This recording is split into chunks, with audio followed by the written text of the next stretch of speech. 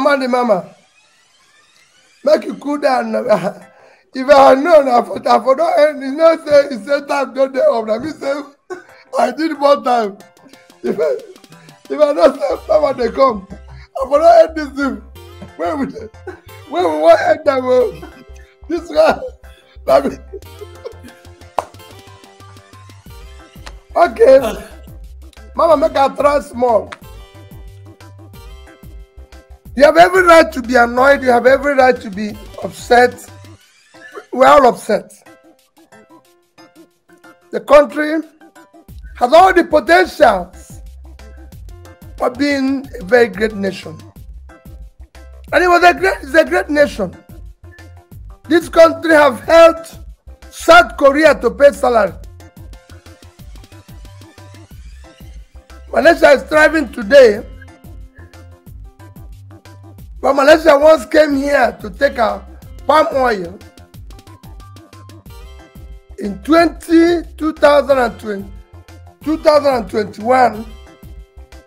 Malaysia, despite having a population of less than 50 million, living on about 290-something thousand square kilometers of land, or about 300,000 square kilometers of land, did export about $290 billion, when our own was just about 30. So we're just doing 10% of what they did. That's why I said the country is not productive. It's not productive because over the years, the country has become a case where criminals have taken over. And all they do is to steal whatever it is. And they're stealing it today. That's why I've shouted that those who are stealing our oil are people in government. Those who are stealing our commonwealth are people in government. And that's why we want to stop subsidies, stop everything, and deal with it. I've said we're a failed country because we have not invested in education and everything. What I want to do, and I want Nigerians to trust me, is to stop the stealing. And that's why I give an example. Using Anambra State,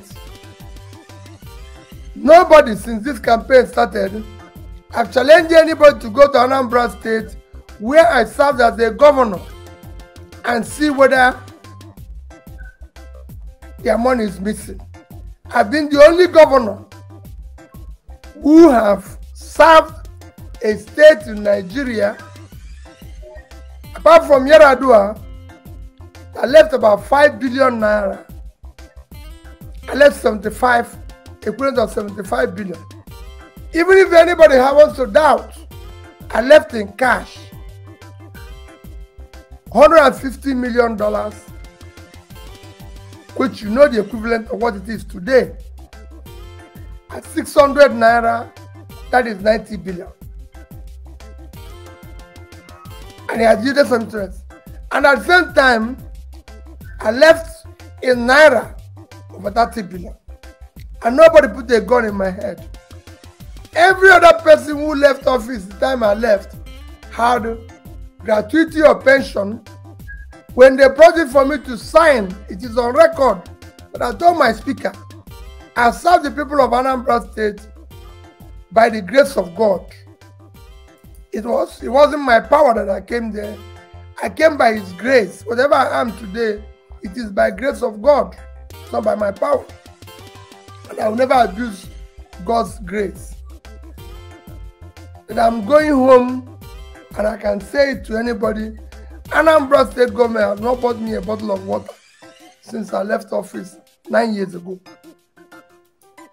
It's there. Nobody has paid me one kobo. Every other place, they change their motto, they do anything. So that's what I want to serve. I never said I support the thieving. That's what I want to stop, and I'll stop it. What I said is that if you're not stealing, your wife and children are not stealing, those around you are not stealing, you stop it. I serve the bank. You can go and ask the bank. I have never defaulted in any loan. I have never taken their money.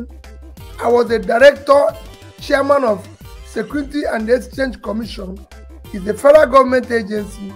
You can go there and ask them every allowance, everything they paid me, whether it's housing, anything, motor, everything. I did not take it. They're here in Abuja. You can go to them. So I've remained that consistent, and I don't intend to change from it. It's even more critical now. I didn't say I will not probe or jail those who have stolen money. No. What I say and I stand by it.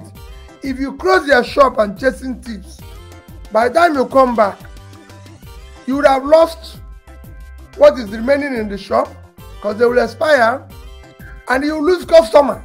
I'm a trader. Your shop has to be open and you're getting more customers,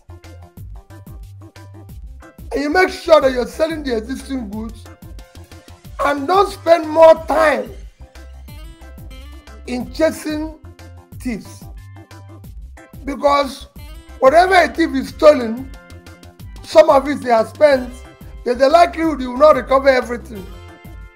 I'll be very careful. What I want to stop is stop people from stealing any longer. Look at the government that came in and said they want to chase thieves. People stole more. I want to stop people from stealing any longer and then focus on tomorrow. No matter what you think Nigeria have lost, there's more that you can get for tomorrow. I'm a believer in tomorrow. Those who are consumed by yesterday and today will miss tomorrow. Tomorrow is the only dynamic thing. I want to change Nigeria by doing the right thing. Imagine if the present government have drawn the line, like I always say, and use the resources, including the borrowed resources, to invest in the future. It would have been far better. In 2015, we were owing about 15 trillion. Our per capita is about 2,550. Today, we are owing 75 trillion. Our per capita is 2,000. I would have doubled that by focusing on tomorrow. I want to fix education. I want to fix health. And that is why I said I'm not going to be consumed by tomorrow. So don't close your shop and be chasing thieves. Look at it tomorrow. God did not give us eyes to look back. He gave us eyes to look front. Everything I've learned in my life, whether to drive or to bicycle, they'll tell you, look forward. And I've always looked forward.